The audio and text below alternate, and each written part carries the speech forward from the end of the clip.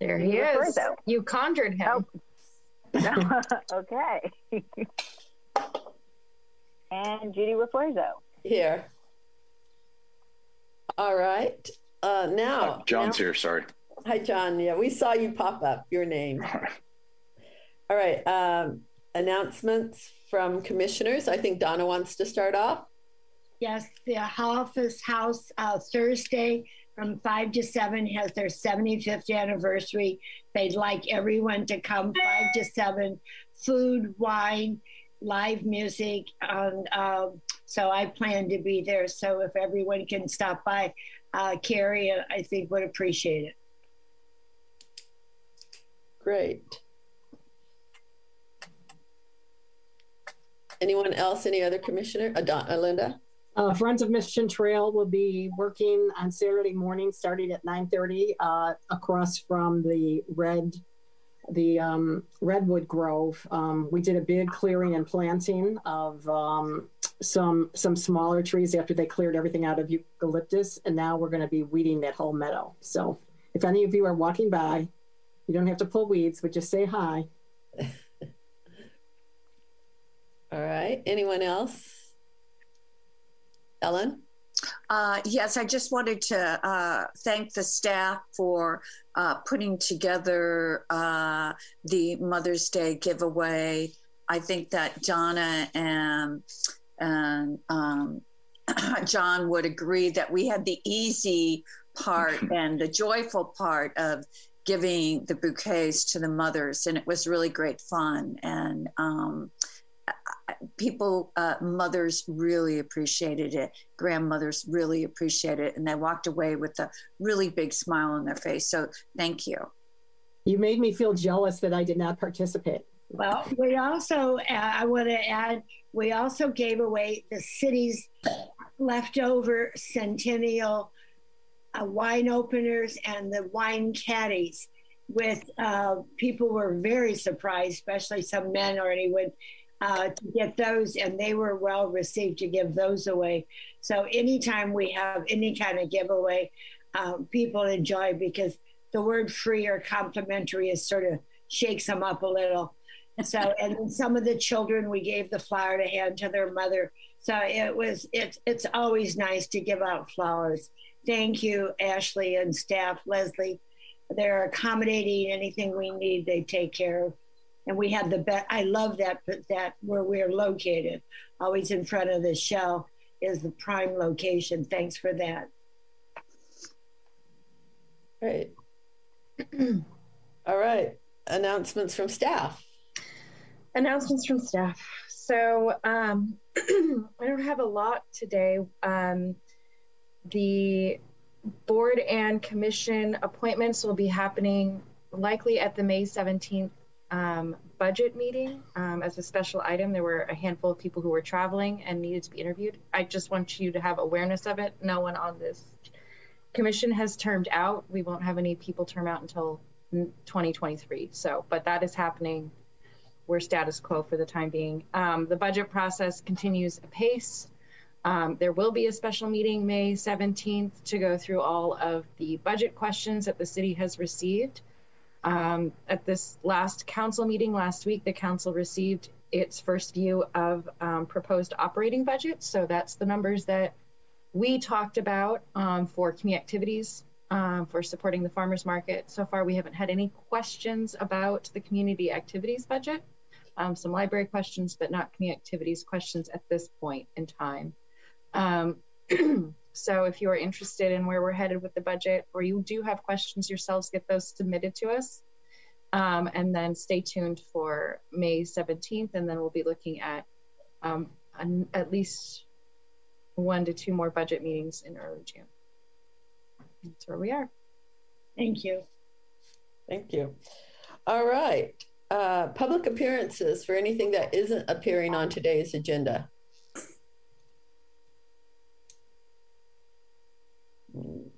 I don't see anyone. Okay. Approval of the minutes from the April 12th regular meeting. I make a motion, we approve the minutes. I'll second.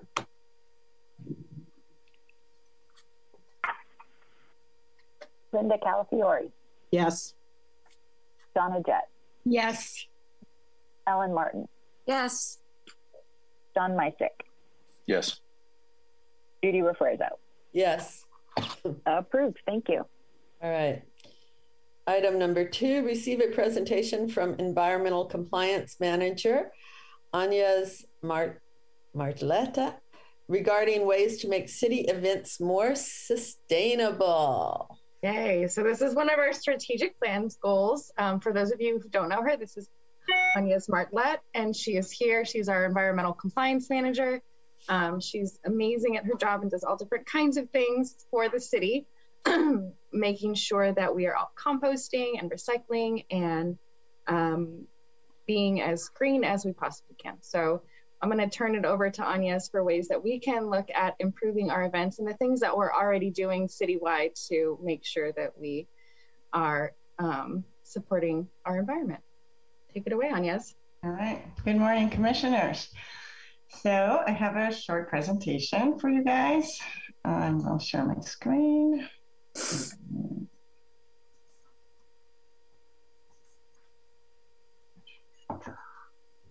And yeah, you guys can all see this, right? Okay.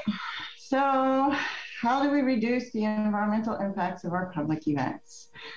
Here's some lovely pictures of some good, some bad, right? Lower right-hand corner is good. Upper right-hand corner, not so good.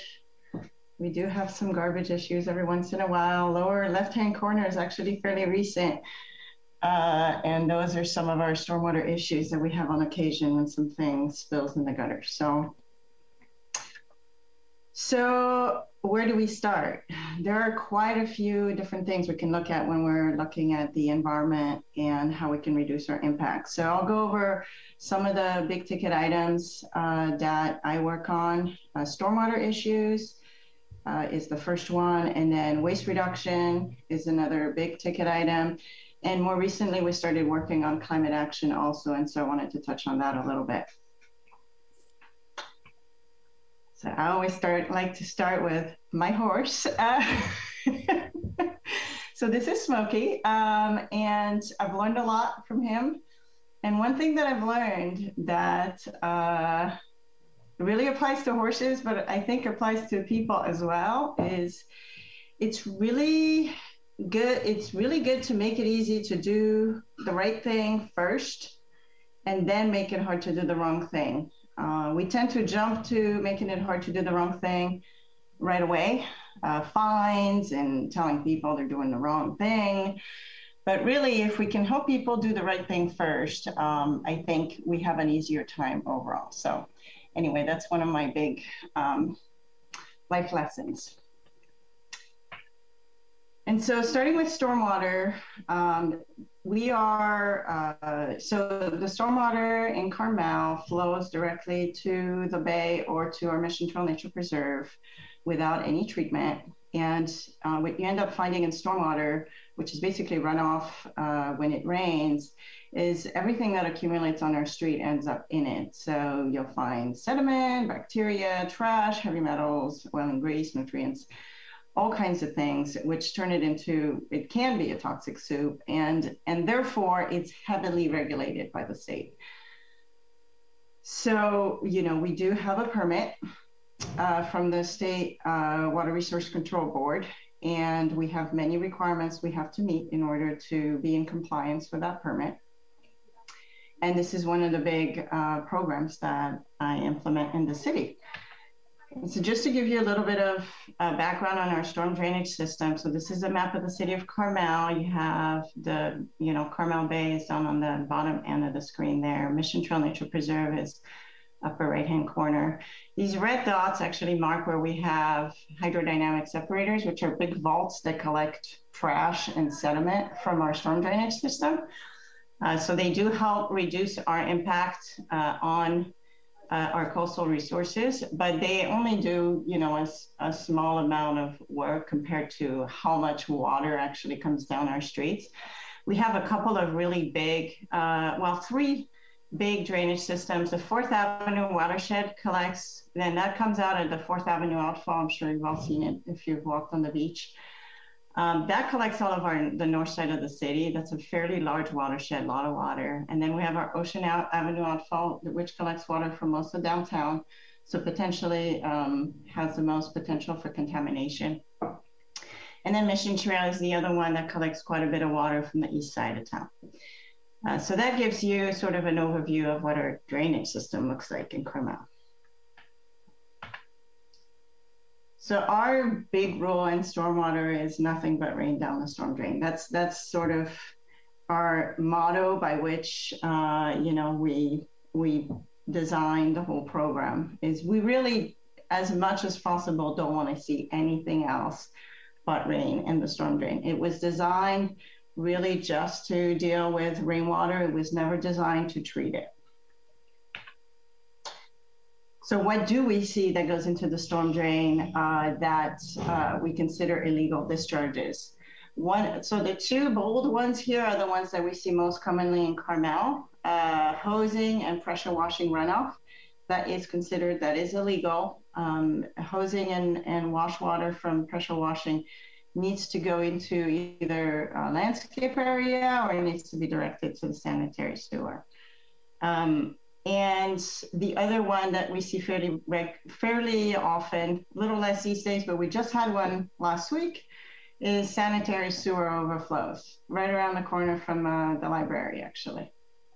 And thank you to Ashley for calling me to, to respond. And actually everybody, really, I have to say this, there's only one of me, and having others be aware of what is an illicit discharge really helps us find them and stop those discharges and make sure it doesn't happen again and make sure we keep our storm drains as clean as possible. And other, illicit discharges you might see, paint and paint cleaning runoff. If you see any paint near a storm drain, that's a real issue. Leaky dumpsters, that happens on occasion if there's related to garbage. And then some construction related runoff, such as sediment in runoff during the rain. Construction sites have to do a lot of, put in a lot of BMPs, best management practices, to reduce the amount of sediment that leaves the site. So if you see a construction site that has a lot of sediment leaving the site, that's another illicit discharge. And finally, another one we see on occasion, we haven't seen it in a while, is water leaks. That's really technically not an illicit discharge, but we do keep an eye on it because they should minimize the amount of sediment that goes out when that happens.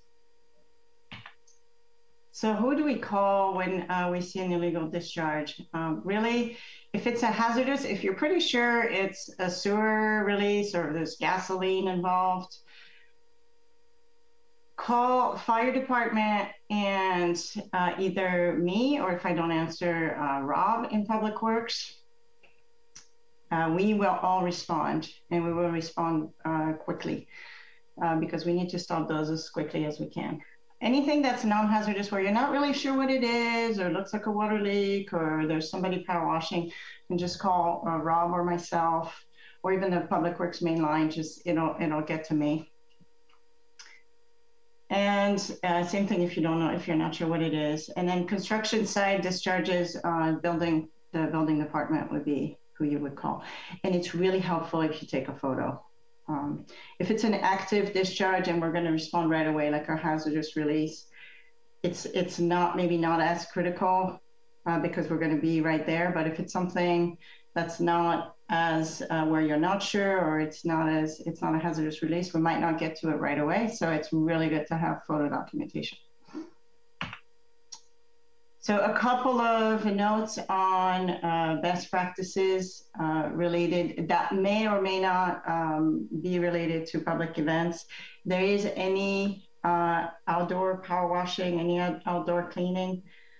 We want to make sure any power washing, the water either goes into the landscape or is collected and directed into the sanitary sewer. It doesn't go into the storm drain. Also, no soaps outdoors. Same thing with vendors, you need to do the same thing.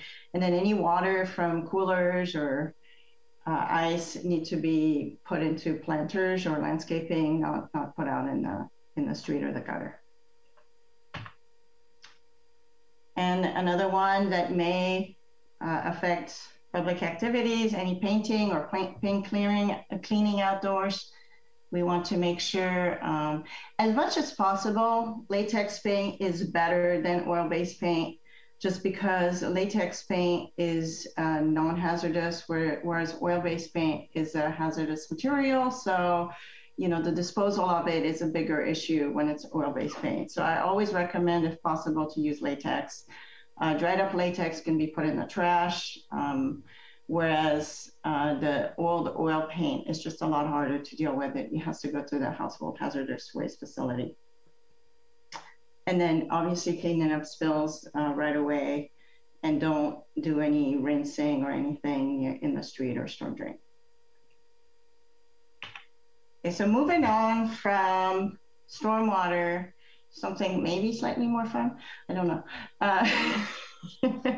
Waste reduction and recycling. So California has a waste reduction goal of 75%. We're not quite there yet. City of Carmel diversion rate is pretty good. We're at about 60% or near 60%. If you look at this graph, the light blue line is the city of Carmel. And these are all the local peninsula cities. So the only one that's doing a little better than we are is the Pebble Beach Community Services District. So we're doing well, but you know, we still have a ways to go to get to 75% diversion. Now, some of our goals for the program, that program is also highly regulated by the state. We have several rules and regulations on recycling and now composting. And I won't bore you with the details, but we do have some pretty strict goals, and we get audited every year by CalRecycle. So it's another heavy pull. And our big goals are to minimize waste at the source as much as possible. We want to expand our food waste collection program. We want to expand recycling at our city facilities and public spaces. And another biggie, which is a little bit harder sometimes to get to, is we want to reduce contamination of recyclables, because it really doesn't serve us very well to do all this recycling if it is contaminated, because it ends up in the landfill either way. So waste reduction. So this graph shows you what our waste streams are made of right now. So in gray, we have the solid waste. This is the piece of the pie we want to reduce. And right now it's at about, almost 44%. Yard trimmings is a pretty large piece of the pie, and that's a really easy piece of the pie to deal with. That gets composted at the Waste Management District in Marina. Then we have the recyclables, which is about 26% of the pie, which is also, that's pretty good. The one piece of the pie that's still pretty small, but we think it's gonna be growing over the next few years, is food waste, and that also gets composted at the Waste Management District. And really, if we want to reach the 75%, the food waste is really where it's going to be at. So some waste reduction practices so that we can make that gray piece of the pie smaller. One of the big ones is to avoid single-use disposable plastics. So no single-use plastic bags, that's not allowed in the city. No single-use plastic utensils or straws. We passed an ordinance a few years ago on that topic. No polystyrene, number 6 containers. So I will point out that the plastics industry has now, we don't see styrofoam nearly as much, but number 6 plastic, you do see it. And sometimes it doesn't look like styrofoam, but it's still polystyrene and it's still not recyclable. We also want to minimize our use of single-use plastic bottles as much as possible and use larger dispensers instead. And then move away from plastic giveaways. We love compostable giveaways. So yes, flower giveaways are great. We also, whenever possible, we're using materials and then using materials that have a high recycled content. So, recycled paper, but then also recycled, if using any kind of plastic, recycled plastic is better, etc. Limiting the use of flyers, because that's another source of litter. They're a source of litter and they're, more waste. And the last one is also an important element, is having, well-marked recycling and compost containers at every trash bin. And I think we already do that at public events. One thing that is good to add is monitors also, because it really, oftentimes, we do get contamination even with the proper labeling. We saw that at our city event actually the other week. I was like, they're all labeled and yet they're still contaminated.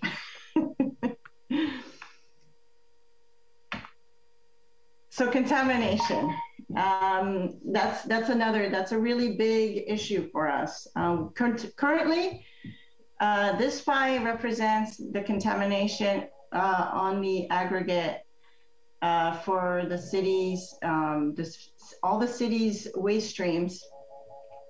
The Waste Management District every summer does a survey of, our waste streams in the city and tells us how much contamination there is in all of our waste streams. And our average contamination is about 23%, which is pretty high. I mean, that's almost a quarter of everything that goes into the blue bin is not supposed to be in there. And as you can see, there's a decent amount of food waste that goes in there. And so we really need to get that out of the blue bins. And then other sort of general refuse, including film plastic, is another one that's always consistently an issue.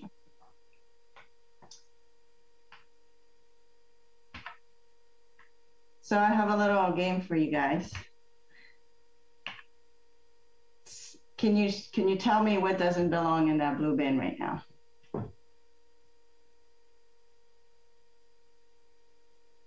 And I'll just, yes, go ahead. I'll just say this. These are pictures I took at the Public Works, in the Public Works blue bin, and I use it in a training for Public Works staff. Well, there's a lot of plastic gloves, but it looks like plastic packaging.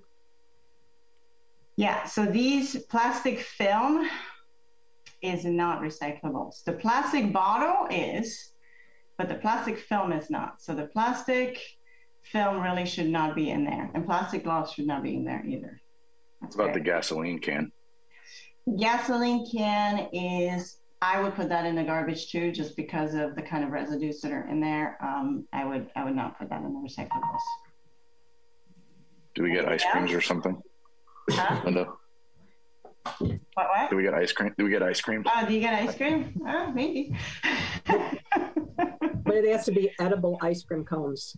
Is there anything else in there that's not recyclable? Well, you mentioned metal and recyclable that doesn't belong. So are those cans okay? The cans are okay. Yeah. Well, what metal doesn't belong? So aluminum is recyclable. So that goes no problem. I think wait, let me go back up, but I'm pretty sure the metals here, that is not part of contamination. Refuse and food waste and film plastic are contamination, but metal is not. Metal is actually very recyclable. So aluminum cans are great. They're one of the most recyclable and one of the most valuable recyclable material that we have. Thank you. So yes, metal can is good. The other thing that's not recyclable is this like sort of paper towel type material. Paper towels are not recyclable. But regular paper. Wait, paper towels because they have some kind of foreign object on them? For a couple of reasons. One, because typically they are contaminated with foreign stuff on them, right? And usually when you throw them out, they have stuff on them. And then also it's a form of paper that is really low grade and does not recycle really well. So Regular paper is fine. Paper towels, keep it out of the blue bin. Okay, I've got another photo. Okay, what about this one?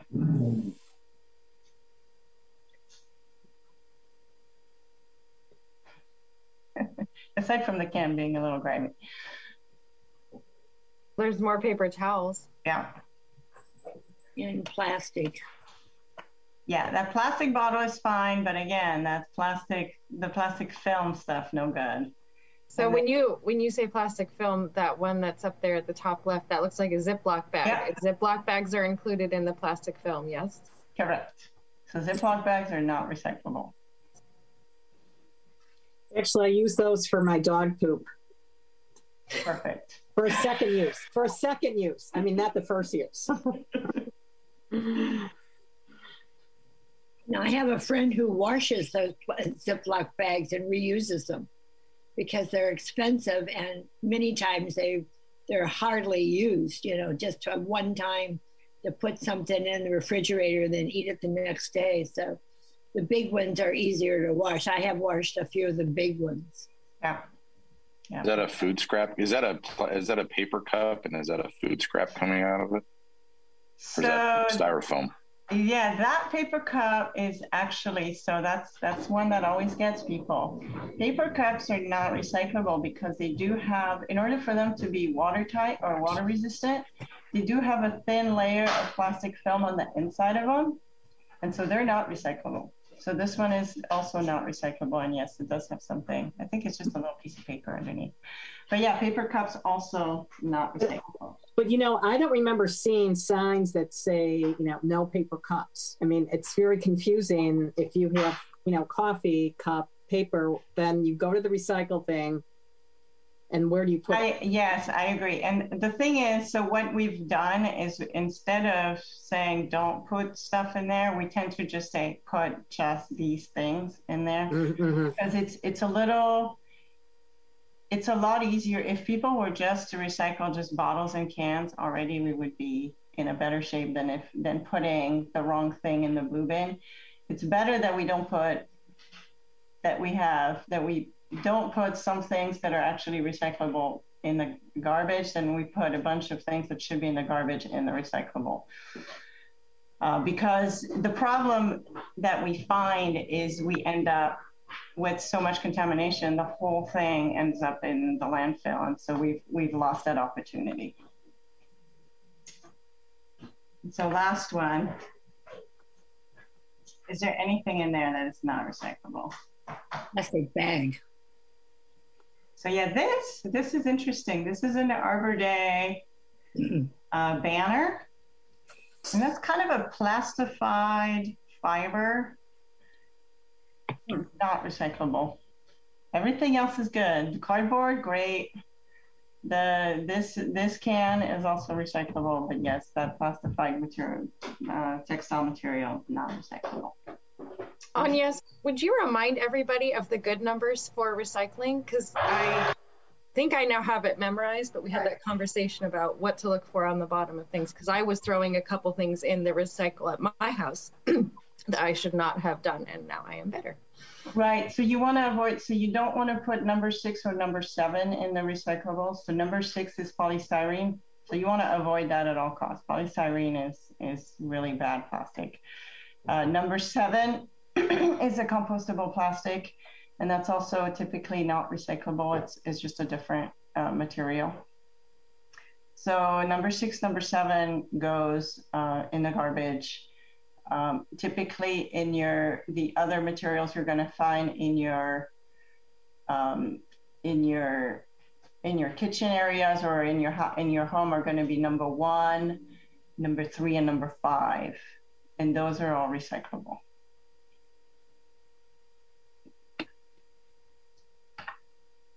Anya, it's Leslie. I don't know if you're going to talk about this, but the compostable plates and stuff that we used at our event, do those go in the composting or do they go in the recycle? So there we go. And we're getting to it, Leslie. Okay. So here's sort of the short of it in terms of what's not accepted in the blue bin, what goes in the green bin, and where you put compostable products. So in the blue bin, you do not put coffee cups and coffee lids do not go in the blue bin. Plastic film and plastic bags do not go in the blue bin. Plastic utensils and straws also are not allowed. Food is a big no-no. Bottles with liquid still in them is also a big no-no. That's one of our big sources of contamination also is, you know, if you're gonna put a bottle in the recyclable, it needs to be empty. And compostable products do not go in the blue bin. They are not recyclable. We kind of just to make it simple for people, compostable items at the moment should just go in the garbage. We're just going to keep it simple for people at the moment and just say compostable should go in the garbage. There are some technicalities. I think I shouldn't go into them because I will confuse people. But in the green bin, really you can put all your landscape waste, and now you can also put food scraps and flowers. That means in the green bin at home, as well as in the green bin at work and in the yellow bin. Food scraps and flowers are welcome. The compostable items at the moment, we're still trying to iron things out with the Waste Management District. And so for now, they're not considered compostable. They make the composting process a little more complex, and they haven't yet had figured out a way to really digest them properly. So for now, compostable items go in the garbage. And by that, I mean any foodware that says compostable on it. And as we noticed, so we had our city, our employee, what was it called? The employee event that we had maybe a couple of weeks back. You know, we did realize with Ashley and Leslie, we looked at the utensils that we had. They looked just like a compostable utensil. Mm-hmm. And then when you look at the detail of it, it says non-compostable. But it has been designed to look like a compostable utensil. And that's the other reason why right now they're just saying blanket, put all compostables in the garbage, is because the industry is sort of hiding non-compostable utensils as compostable so that they can sell it as green. And it's causing all kinds of issues at the landfill, at the recycling facility. So if for us at this point, until this has been really figured out, we prefer to say, just put it in the garbage.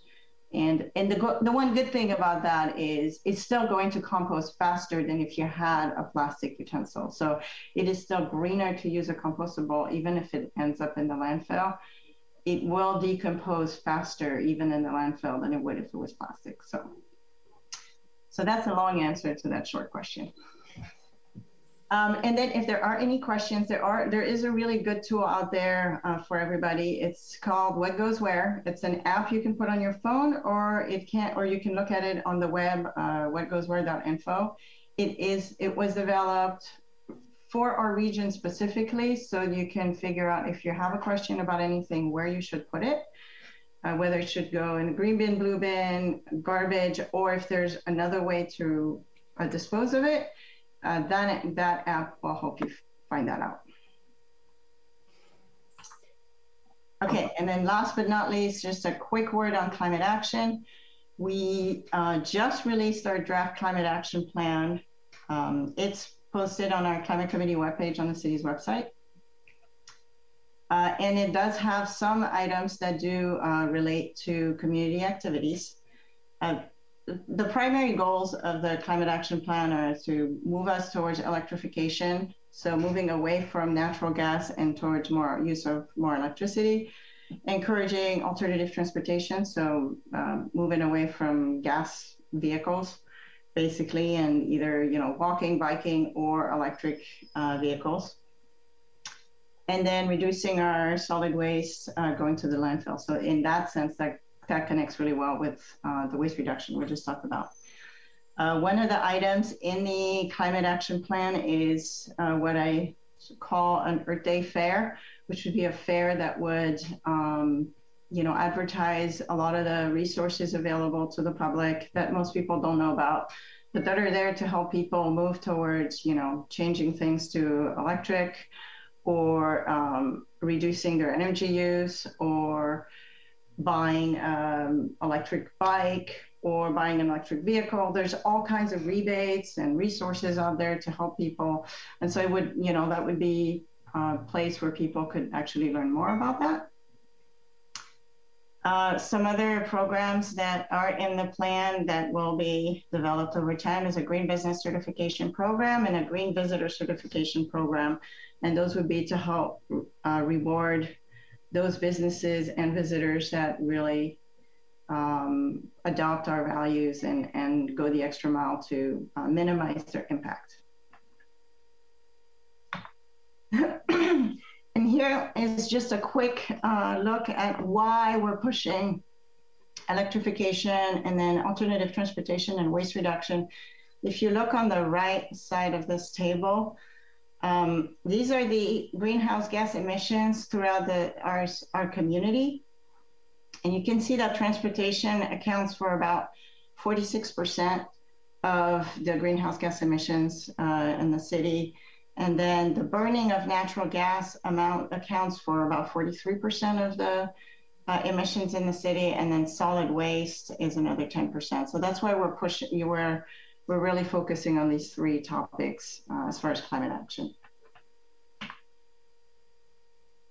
And that's it. Any questions? Wow, Agnes, that was absolutely awesome. I learned so much.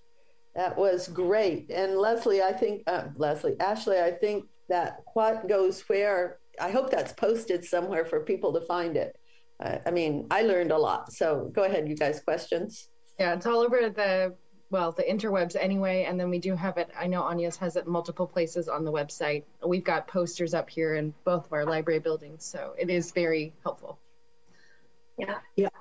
My granddaughter did an event, and she had bamboo silverware and bamboo plates because they were, supposedly, you can recycle those, or they would, so that's why. And she researched to do that because she wanted to make her little event, green as possible.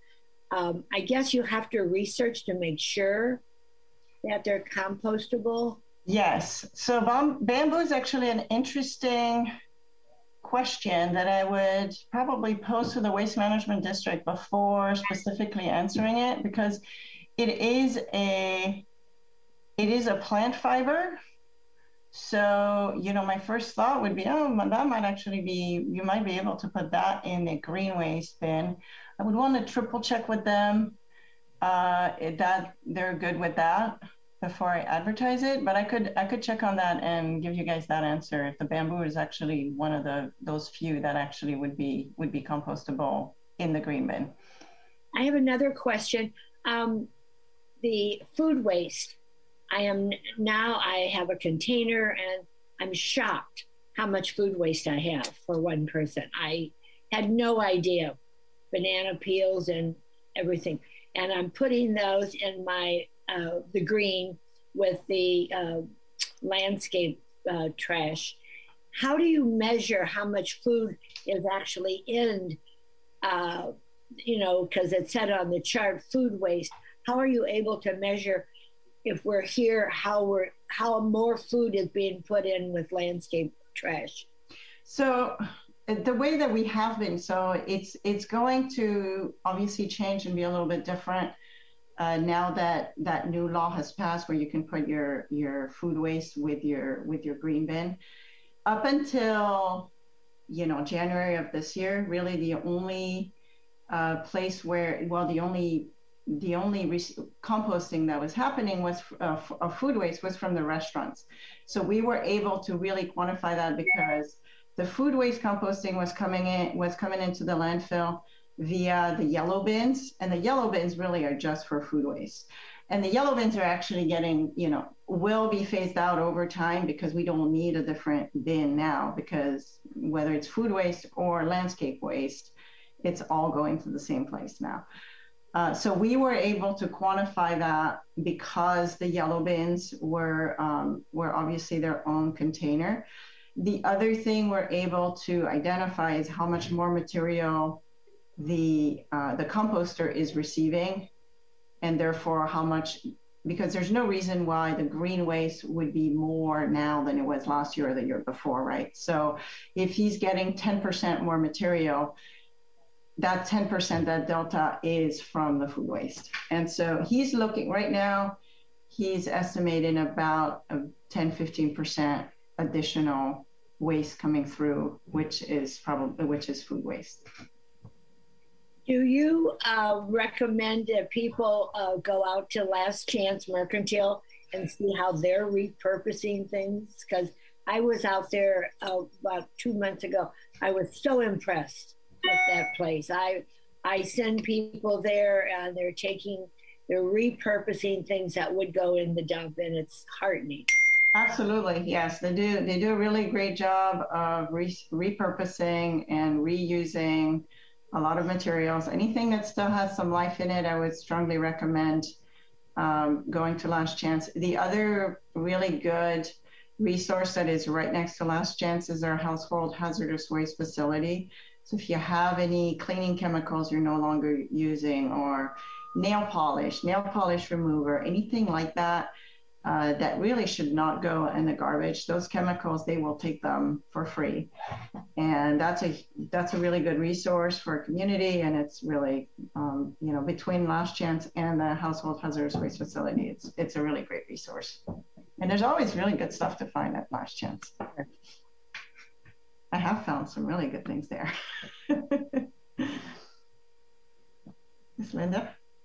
Yeah, Donna, thank you. Because I was going to say, living alone, I was surprised how my garbage has been reduced. My regular garbage has been reduced because I'm putting more into the bin.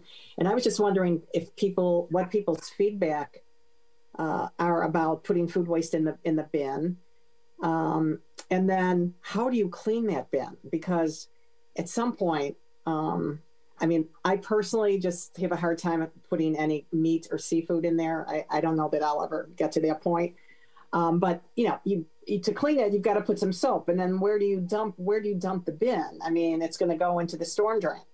Right. So it sort of depends on whether you have a garden in your home or not. If you do have a garden that generates some landscape clippings, the really good thing to do is put some clippings, whether it's dead leaves or grass clippings or that sort of thing, at the bottom before you start putting food waste in there. It'll absorb the liquids from the food waste, and you won't even have to really clean your bin. That's recommendation number one. The other thing that I do at home personally is I keep my my kitchen pail in the freezer all week, and I don't put my food waste into my green bin until the end of the week, the day before before it gets picked up. So then the food waste doesn't have time to sort of decompose in the green bin. So if you don't have a lot of stuff in the freezer, it's a really good use of the freezer. I do the same as well with the freezer. I started off with it on the counter, and then I remembered what Anya said about the freezer, and so I don't eat a lot of ice cream, and I have the room. So the freezer works flawlessly because there's no smell building up over time, and I do have some clippings and things from feeding the rabbit and stuff like that, and the freezer has been a godsend. Yes, between those two, that really helps not having to wash the bin. If you have to wash the bin, obviously do it into like a planter or something. Just dump it into a planter. You can always use some kind of a biodegradable soap in it that's going to degrade over time. But if you're going to do that, you definitely need to put it in a planter. I just had a few more comments. Well, I learned that if food waste is on the difference between compostable and contamination. So basically, if we're eating at an outdoor venue that has bins, if you have food residue, it does not go into recyclables, regardless of what the utensil or the plate is. Is that correct? Because many times when you're at those picnics and everyone's got recyclable plates, and then I see people go to the bins and then stand there, like, where does this go? Right. So utensils go in the garbage. They're not going to get recycled. So okay. Utensils just go in the garbage. As far as recyclable, so some clamshells will be recyclable potentially. Some clamshells are like number 1 plastic. Those ones, if the food has been scraped out of them and there's just a very minimal amount of residue, they can go in the recyclable. Well, define minimal. I mean, if someone has, 3 French fries. If there's like, a quarter of a burger, 3 French fries in there, I would say that's no longer a residue. That's okay. That's a solid amount of food. But that's the kind of food that can, you dump that in the garbage and then you stick your, it's, if it's been scraped out decently well, I would say it can go into the recyclable. The main idea to remember with that is food residue. The reason why food residue on your foodware is a problem in the recyclables is because it contaminates the paper especially. So if you have a bunch of like mayonnaise, ketchup, those kinds of liquidy stuff, that's going to contaminate paper, and then it'll mess up your entire recyclable thing. So you just kind of keep in mind, if it's mostly kind of dry, it's fine in the recyclable. Okay, thank you. I'm sorry to take up so much time, but just some observations. I mean, I recently got a new gas range that I ordered in January, and it was kind of fun to pick out. And afterwards, after I ordered it, I realized I had buyer's remorse that I should have really looked into an induction range. And if I had been more educated, even though I was in the professional cooking business for a long time and we looked at it professionally, I really regret not getting an induction range. And that just is not on, our radar anymore. So is anyone encouraging that? I mean, I ordered this from Ferguson. They did not mention that as an option or that I should even consider it. Yes, that's why we put this Earth Day Fair idea in the climate action plan, is because we need to put these ideas more top of mind for people. I think if people know a little bit more, they will be more likely to go there. And there are some resources and some incentives out there to switch your, and I don't know if the ranges are one of them, but there might be actually some rebates for electric ranges. And then there are rebates for electric water heaters. So there are some resources out there and some rebates out there for going electric. And then just my last comment on this. All right, so I got this range and it was just covered with styrofoam plastic, tape, plastic. I spent a few hours just getting all of that stuff off. There was some creative use of cardboard that almost looked like 2x4s, which I thought, well, this is an interesting invention. But I just had a heap of bad stuff. And so who's going to be regulating that down the road? Hopefully the state. So the state has some very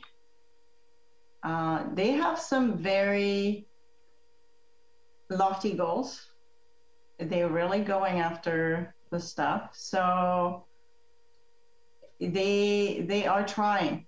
But our entire industry, our entire system of, the whole economy sort of is sitting on these issues that, we just haven't really wanted to think about them. And so slowly we're starting to bring that back into the conversation. And by the way, all these plastics that we're generating for packaging, it's an insane amount of plastics that are used in packaging. how do we incorporate that back into the cost of those products? Because disposing of them and landfilling them is a really costly.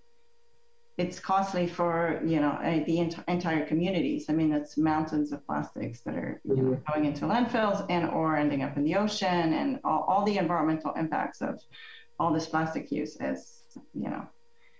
Well, thank you. I'll stop talking. I have a question. Like Linda, I just recently purchased a dishwasher, and I found out if you have an not aluminum, but a stainless steel interior, it dries quicker, uses less electricity.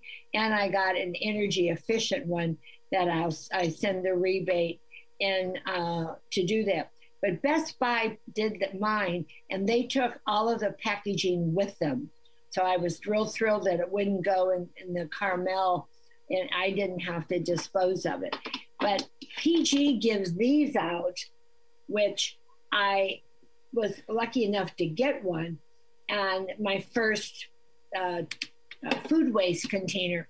And I don't put it in the freezer, but it doesn't smell. It has something on the top, and it's easy to wash out. You can put a plastic bag in there that I got with potatoes in, and then I throw the bag in the trash. But I know the city gave out containers, they said, and I was wondering if we were going to give out more, because this was my incentive, and I've been doing that. But it doesn't smell, it's small, it's not too ugly, and I have it sitting in my kitchen. I emptied it today, actually, and I just kind of rinse it out, and it's great. So I'm just curious if the city's going to have more of these to encourage, because people are buying them, I know. I'm really happy to see you're making good use of our I am. And so we did have quite a few out and we ran out like in a week and a half. And so then we purchased some more, and then we ran out of those. We don't have any plans at the moment to buy more. I do know that the other peninsula cities do still have inventory. So if people want to go pick them up, you didn't hear it from me, but if people want to go pick them up, either in PG or Monterey, I know they still have inventory over there. So I would recommend doing that.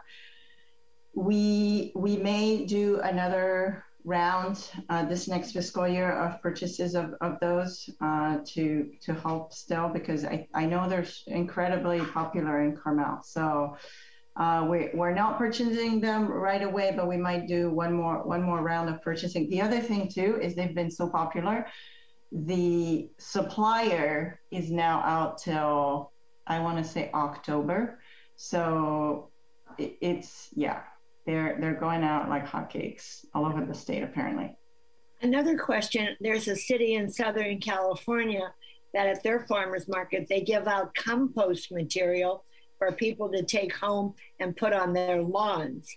And that's extreme. My friend gets it, not every week, but she doesn't have to buy fertilizer and a lot of other things because she can get free compost material for her yard. And I don't know if that's something down the road the peninsula is thinking, if that's in the climate ideas or not. Yeah, we're working on this at the moment, actually, because as part of this SB 1383 law that the state passed and that we have to implement, there is a requirement for municipalities to purchase a certain amount of compost each year as a way to use up the compost that is generated from the food waste that is generated, right? Well, there's way more compost than the city can use. So we are looking at giving away compost. We're trying to figure out how to work the program so that it can be doable. But I'm anticipating there will be a monthly pile of compost somewhere. It may be at Real Park. It may be somewhere for people to be able to pick up compost, actually. I just had a question. First of all, thanks for that great presentation, and I'm glad we have you on board. And I know I'm going to go to Linda's for dinner, and we're going to go wash dishes at Donna's. So I think we're good there. I as I think about this, the cynic in me asks, how are we monitoring the facilities? Because, calling something tainted is a pretty easy thing to do. And it seems like it'd be quite cheap to consider a recycling load tainted and dump it in landfill versus having to actually process the recycling. Who's the watchdog on this? I'm guessing it's not us as the city. Is it the state, or who's making sure that recycling facilities are actually recycling what we think should be recycled? Right. Actually, our waste management district, I would recommend actually taking a field trip to the waste management district and I've been out there. Yeah. At their recycling facility. It's actually a really interesting field trip. They're always happy to do field trips with elected officials or with anybody who's interested in looking at their facilities. They really try. I think their heart is in the right place. They really want to do the right thing. The recycling facility is really quite impressive.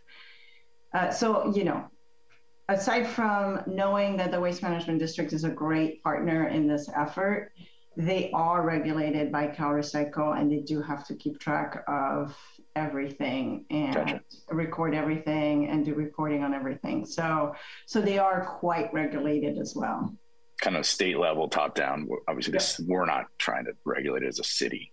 We are not trying to regulate them as a state. We do work with them pretty closely. So they have a board of directors because they're a special district.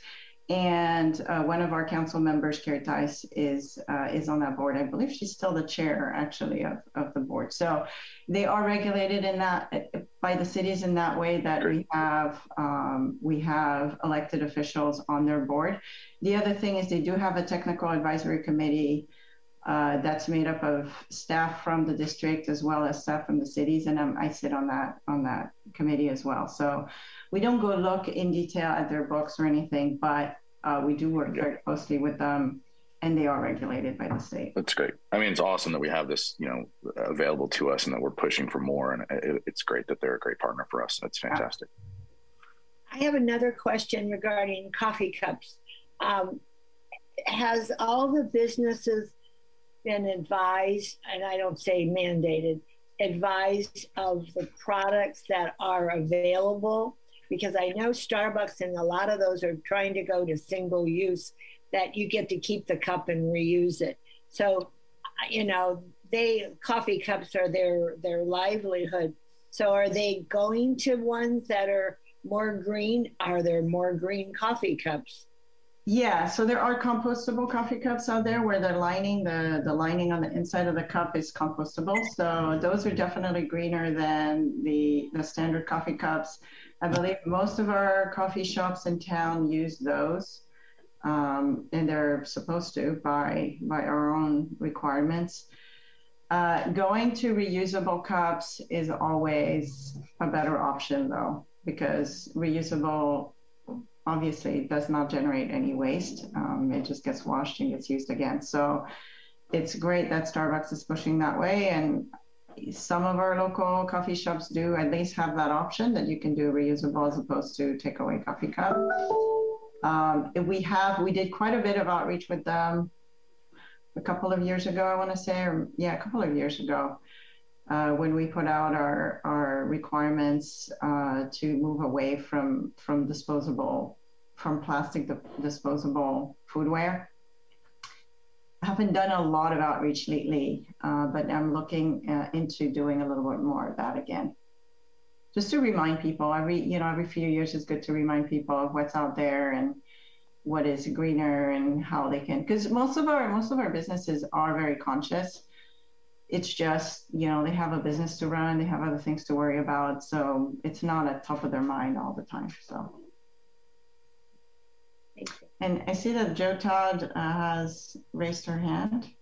Yes, thank you very much.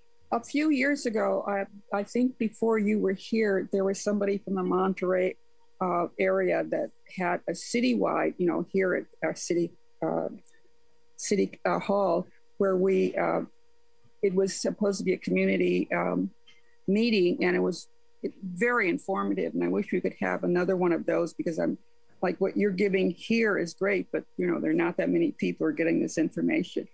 Excuse me. I have used what goes where, and for things like and it says if it's not listed, please, shall we look this up? And I put the item in, but I never get the answer. So, and there's also something that they're advertising on the radio about I recycle, and to get information that way too. So that's very good.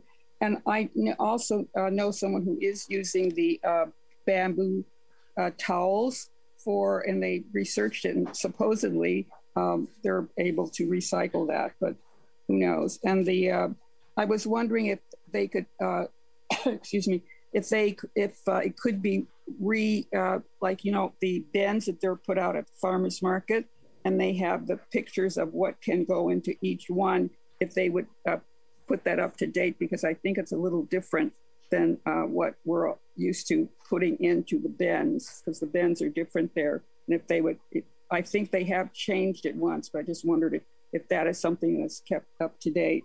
And are you talking about the bins at the farmer's market? Yeah. I think we updated the food bin, the little I'll take a look at it. Yeah, you know, I did look and see that said that, because we had all the things that were the items that were could be compost, and it would say it's compostable. But then on the little picture that is on the at the farmer's market, it says no. So I think they're keeping that up to date. So I just wanted to make sure that is up to date at the moment. And you're saying now just to put a lot of this stuff in the garbage and not. Yeah, it's just for the sake, because we've seen so many issues with, you know, people not being able to tell the difference between, you know, what's compostable and not compostable, and the labeling being misleading. And it's at the moment, until the industry fixes itself a little bit, and until we have a better system, maybe at the Waste Management District, we'd rather just keep it simple for everyone.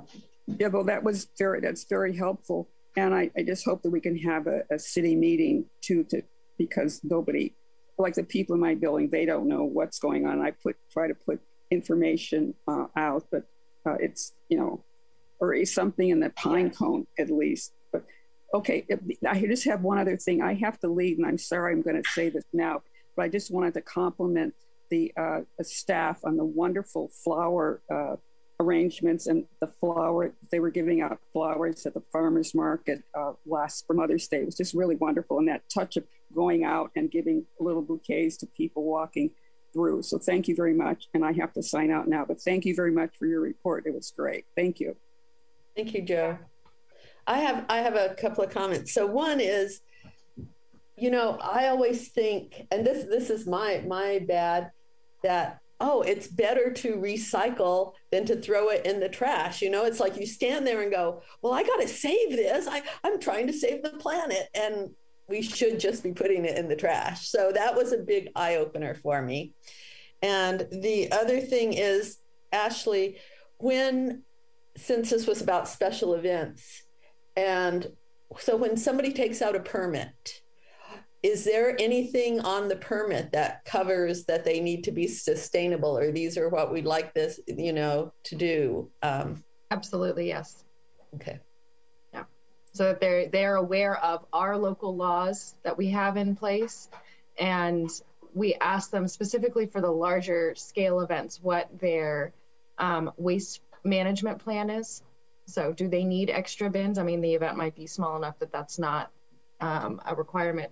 The other thing we ask, in particular beach weddings, is everybody is required to pack in, pack out. Not always perfect, but everything they bring down to the beach, as we saw from the first slide of Anya's presentation, I recognized a trash bin overflowing in one of the enclaves at the beach. So not always perfect, but we do remind them multiple times during the permit process. It is pack in, pack out. You take everything with you when you go. So I have a question.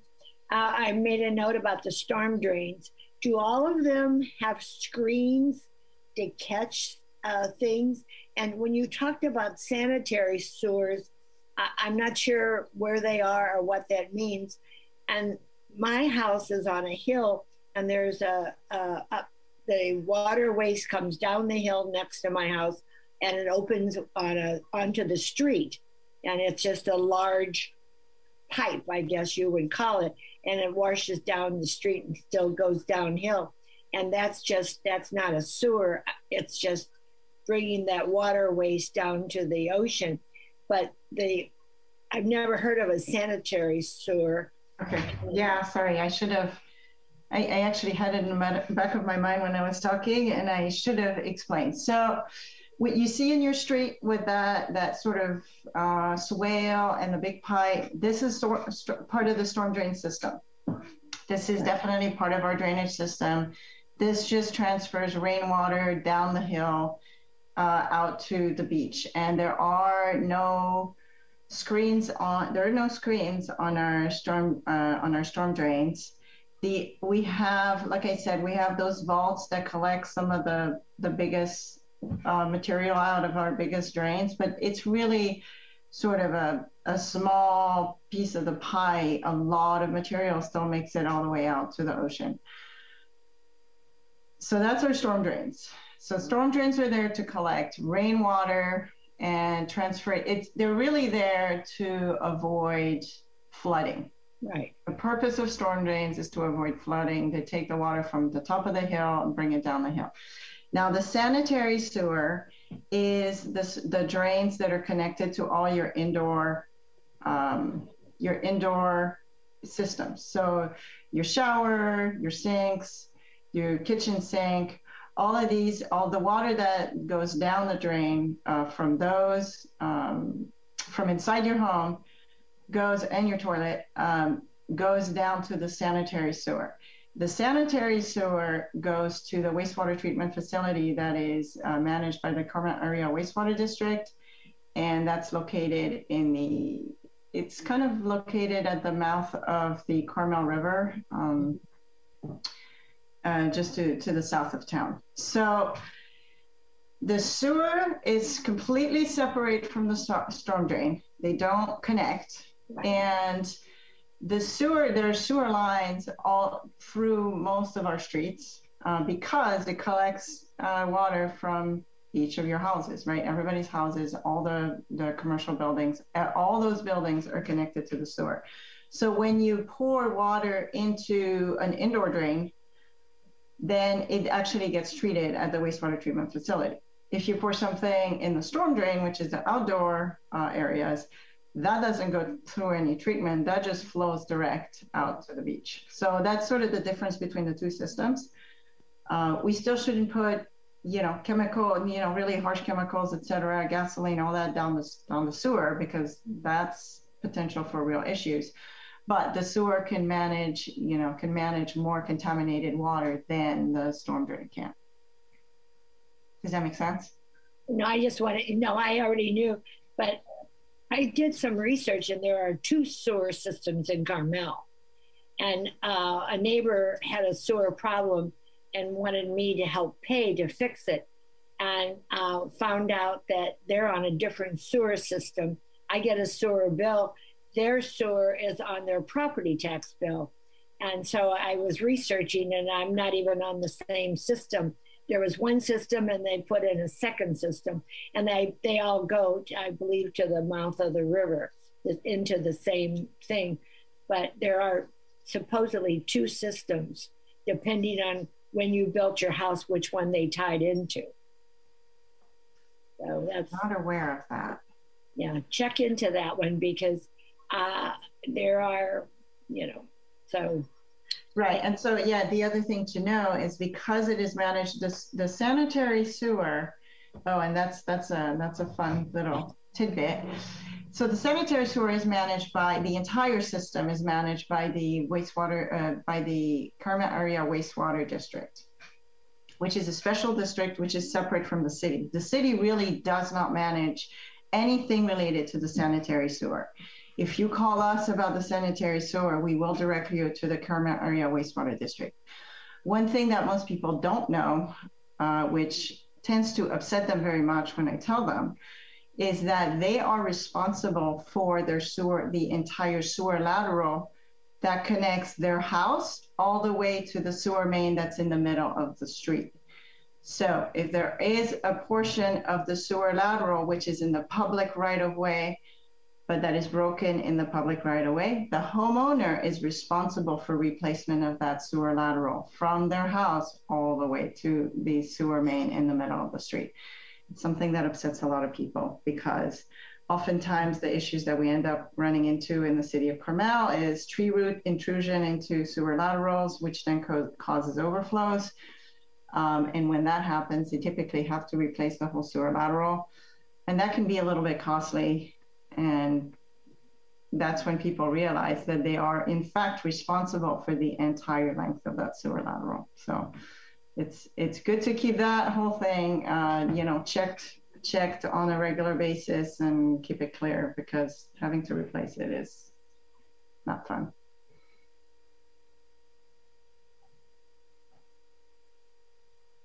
All right. All right. Well, thank you, Anya. That was a beautiful, beautiful presentation. And I think we all learned a lot. Thank you for having me. Anyone else out there? Any other public comments?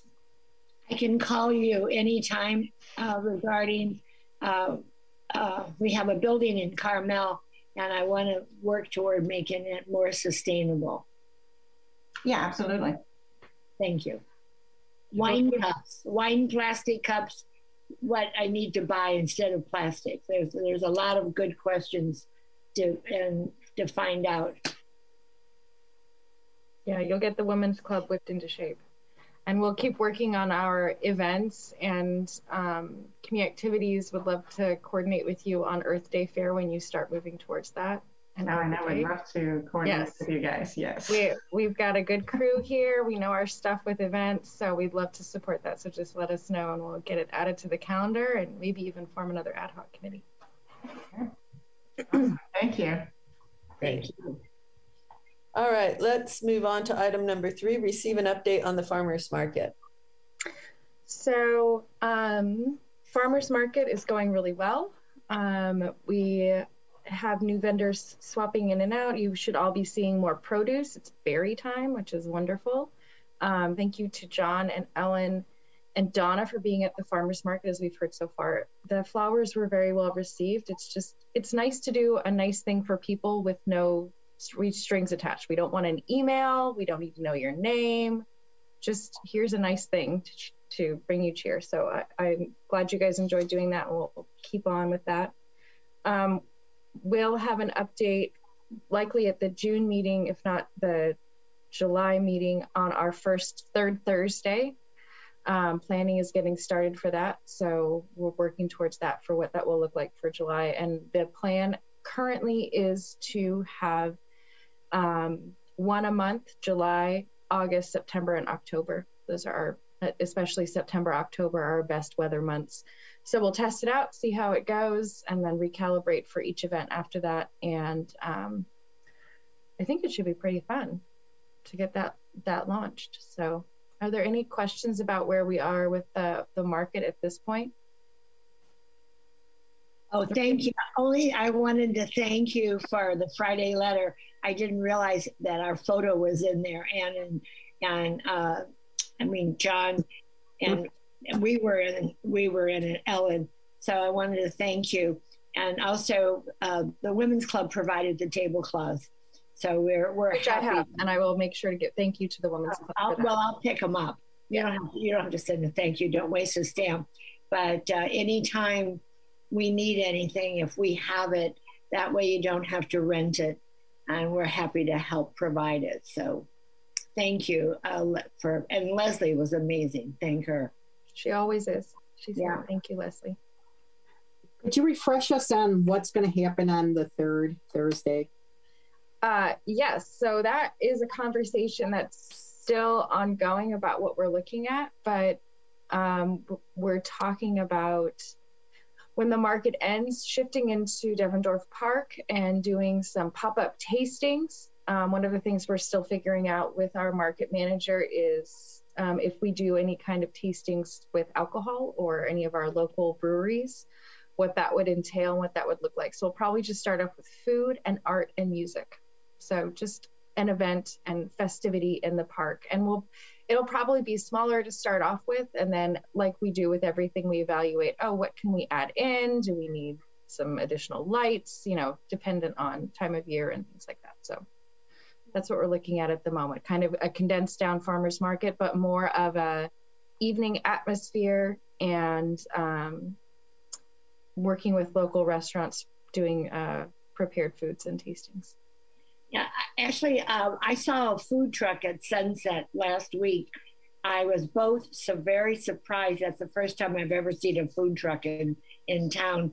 And I was happy that they had a food truck.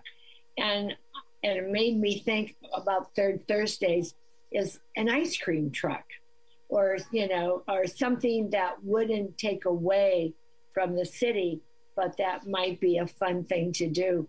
And I didn't know we could have a food truck. Is that a special permit? It's not, but I think that at this point, with the number of requests we've gotten for one-time, one-offs, and they're around special event types of things for food trucks, I would like to have a discussion with our planning and building director about potential, since they're doing the design traditions update and then general plan and probably a whole slew of updates to the municipal code, if that's something that we can look at on a case-by-case basis, or there's some sort of temporary permitting for a one-day type of event, or you're serving a luncheon or things like that. So I don't know what the one was at Sunset Center, but I think that for special event types of things, it would be very nice to have as part of events. Thank you.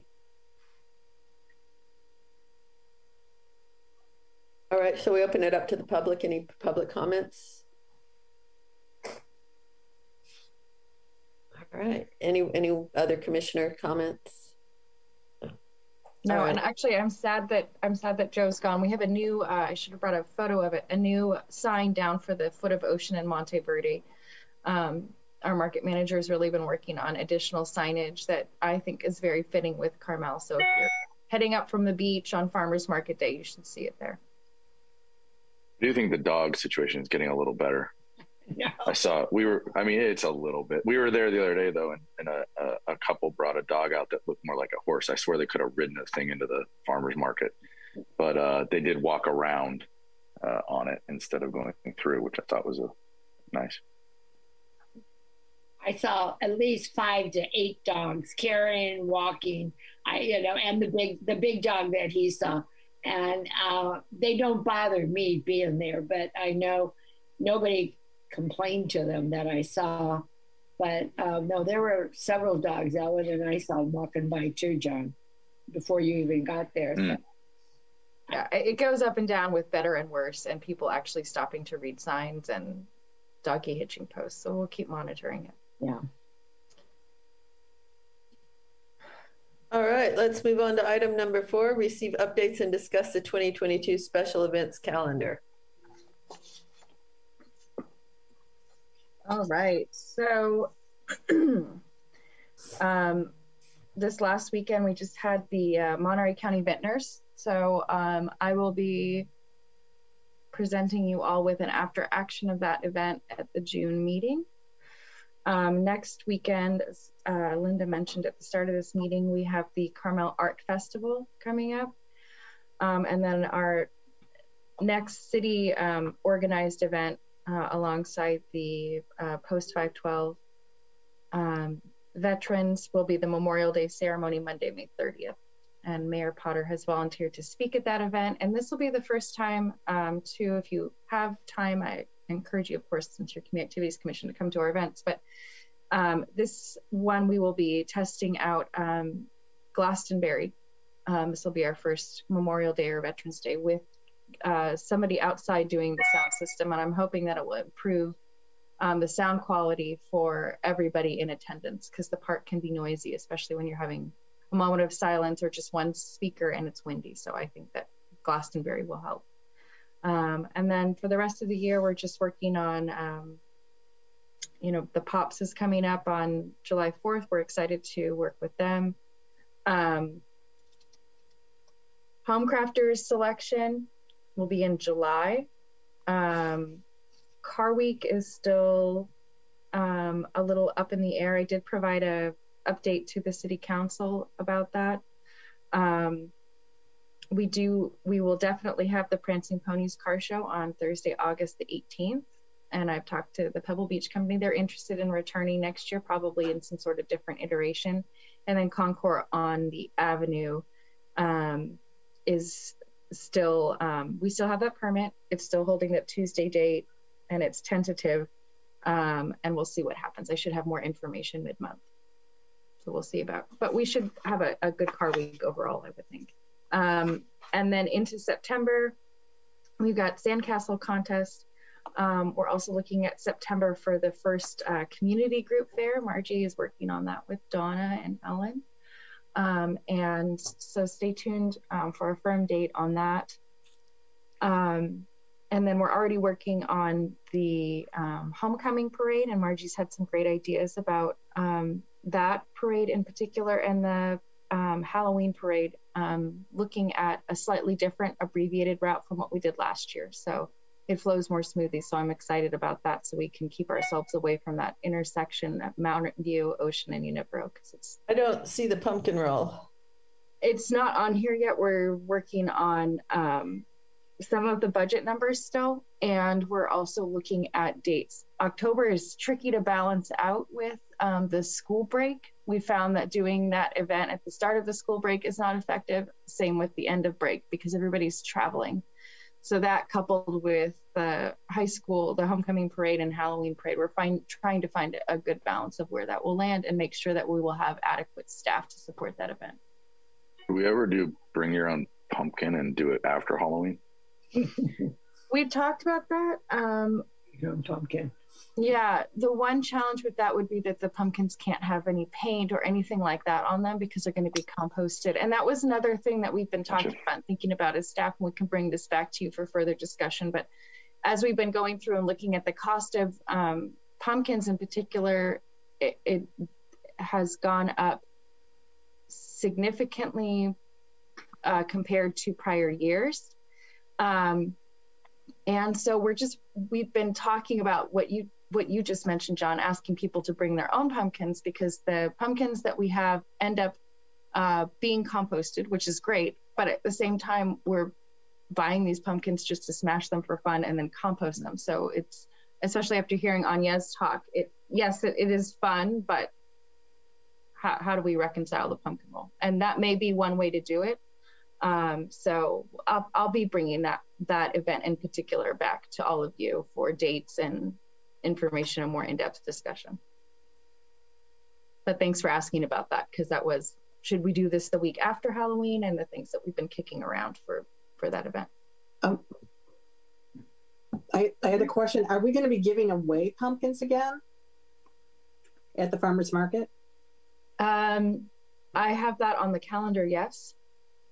Well, I would love to see us tied into the giveaway, so that we're just not wasting a lot of pumpkins. And I understand the decoration now and the paint issue. If people just carve them, that's perfectly fine. Yeah. And if we could do a tie-in with the market where we give part of the pumpkins away there and bring your pumpkin to the pumpkin roll, we could look at attempting something like that. I'll factor that into the staff report that I write. Thank you. Thanks, Linda.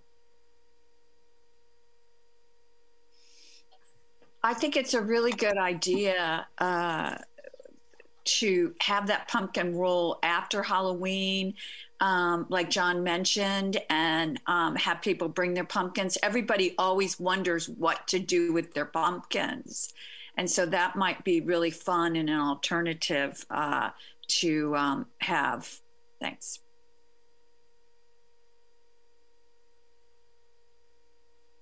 Thank you, Ellen.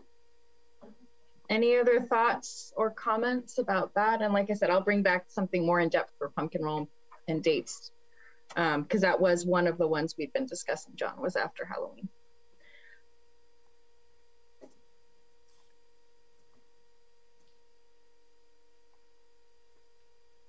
Are we focused on all events or just the pumpkin roll right now? I was just running through, and the question was, where's the pumpkin roll date? And so that was one. So I'll come back with something else so we can really get into the nitty gritty on some of those things. And the only other thing I was going to ask, have we ever done a like a soapbox derby? I can hear right now, I can hear Margie and Leslie laughing in the next office. You've just made Margie's dreams come true. She has wanted to either do a soapbox derby or strap wheels to pumpkins and have them race. She wants a race. So the answer to that is... Are we? Soapbox derby. Soapbox derby for children. We have not done anything like that as of yet. No. I mean, I was just thinking of, obviously, like from a resource standpoint, it might be kind of neat to get the community together and have different groups build soapbox derby cars, or parents get together or whatever. And from a resourcing standpoint, obviously it's shutting down the streets and it's lining them probably with hay bales, but there might be an easy way to do it with our grade at some point in the future. I don't know. Soapbox derby. Okay, I'm going to make a note of that. My follow-up question was that since this is on the heels of our pumpkin roll discussion right before this, would this be in place of the pumpkin roll or in addition to? And we have talked about it before. Yeah. But I'm open to all ideas. All ideas. Okay, excellent. Donna. As a comment, my son, his work is he times events, and he times go-kart races at the prep schools in the East Coast. And then I was somewhere once on a committee where they had those, and you have to purchase the kits so they're all the same, and then takes a couple of months or a month to build them. Teams, like John said, be it a realty or a grocery store or a family.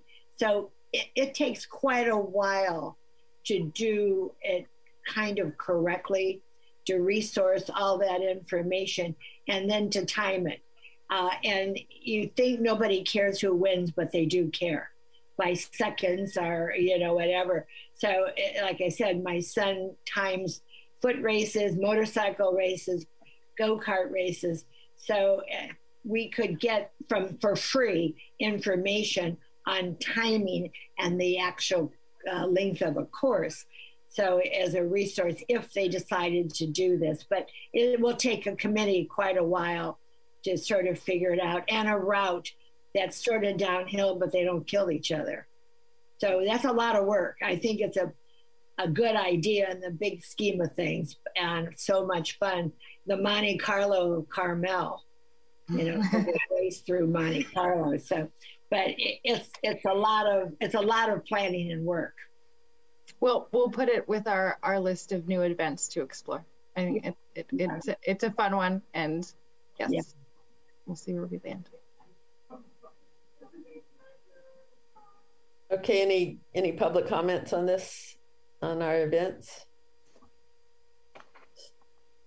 No? All right, last item. Consider when to return to in-person community activity meetings. So nothing has changed since the last meeting. There have been no restrictions that the state has changed or our city with regards to public meetings in the council chamber. You still need to be masked. So as of our last meeting, we decided we didn't want to meet in person unless we were able to be unmasked so we could see each other's faces. So no changes. All right. I'm happy with that. Everybody else? Yep. Okay. And anybody, future agenda items? Anything? I've got a more robust discussion about the pumpkin roll. And after action for Monterey County Vintners. Mm-hmm. And we'll revisit the calendar because if there's any other events around the holiday that we may plan on doing. So we'll always revisit the calendar, and would be obviously starting in June on, maybe even till February, since none of us are leaving, thank God. Yes. So we'll keep on with reviewing the calendar. And you'll update us on the third Thursday. I will keep you updated on third Thursday. I'll have our market manager probably come back in June to talk about where we are in depth. They've got planned for July. And giveaways, do we, I would like to see each of those events, if we plan to have a giveaway, the planned or something sustainable, Valentine's Day and, you know, Mother's Day, were obviously flowers. But if we plan to give away anything July 4th, that's sustainable, if that's a plan out of our budget, that we're up to date on giveaways. Yeah, we'll bring a calendar. I think we had talked about doing this and I've dropped the ball. We talked about doing quarterly giveaways, so 4 times a year in each of the quadrants. And we missed the beginning of this year, so this will be this one. And then we'll figure out what we're gonna do for the summertime and the fall, and work with our farmers market vendors on that, and then figure out who's gonna be doing the actual giving away. So I'll include that in the packet for next month. Ice cream cones. That would be delicious. We met a snow cone lady, actually, Leslie and I, and yeah, that would be fun too. Thank you. All right. Ice cream okay in the city? I remember the sidewalk, you know, can't get ice cream on our sidewalks. Well, we know that snow is allowed, and we know that cones are compostable in our stomachs, so I think snow cones should be perfect. Yeah. All right. Great. Anybody else, anything? Nothing? Let's adjourn. See you guys later. Thank you. Thanks. Thank you, Thanks, everybody. Thank you, staff. Thank you. Thanks, everybody. Have a great week. Yeah. Hi, Ellen. Thank you. Thanks, Ellen.